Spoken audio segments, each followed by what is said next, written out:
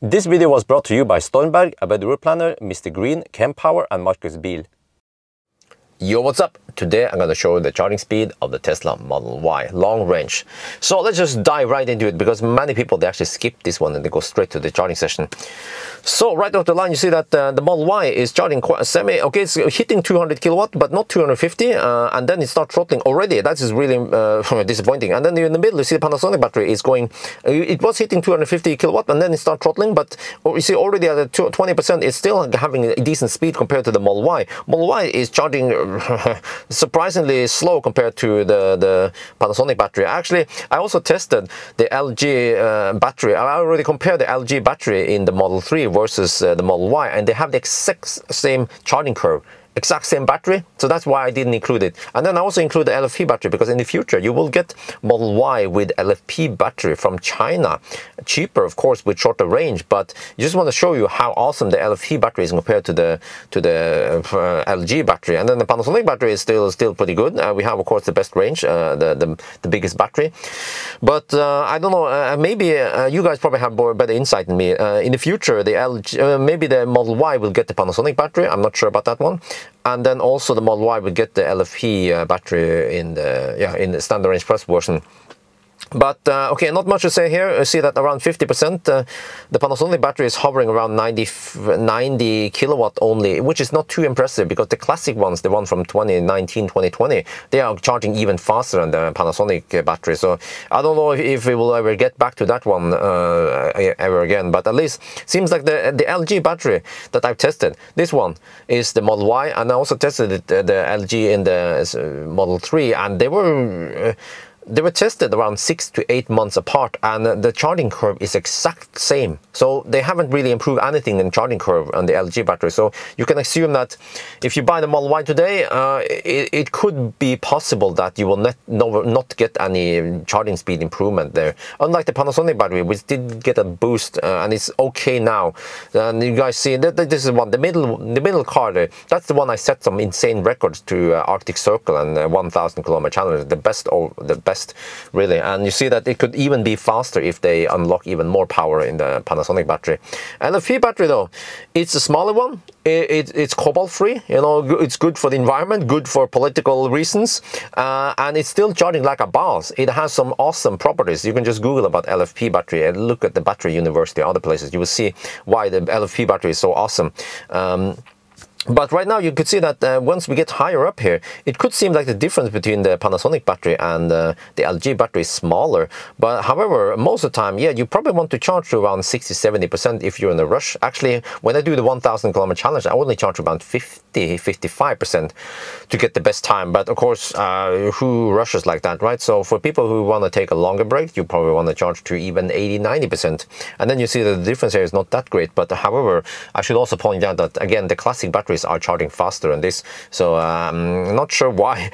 It's a bit disappointing how slow the newer batteries from Tesla are charging compared to the old one. For example, MC Hammer is charging like a boss. But okay, look now, the LFP battery is about to hit 90% already, but look at the kilowatt hour added. Around 45 kilowatt hour added to 90% in the LFP. It's not that slow behind the LG battery, but the Panasonic of course leading here. So now you guys can expect, you can see what you can expect if you get the LFP or the smaller battery, the SR Plus Model Y. If you think that maybe the Model Y is too expensive now, okay, maybe you wait for the SR Plus, because think about this, Elon, he said that now he doesn't want cars with too short range, but even the Model 3 with LFP has 450 kilometers range, and if you look at, for example, Fat e-tron 50, it has only 300 kilometers range. Many legacy automakers, they have around, well, SUVs, they have maybe around 300 to 400 kilometers range, and I would expect that if you put the LFP battery in Model Y, you might even get around 350-400 kilometers range should be possible, which means that it's still decent and people will still buy it. So would you want to buy it? Okay, I'm talking too much now. Just pay attention there. Oh shit, the stuff is going. What? LFP is almost at 100%. What the fuck, say?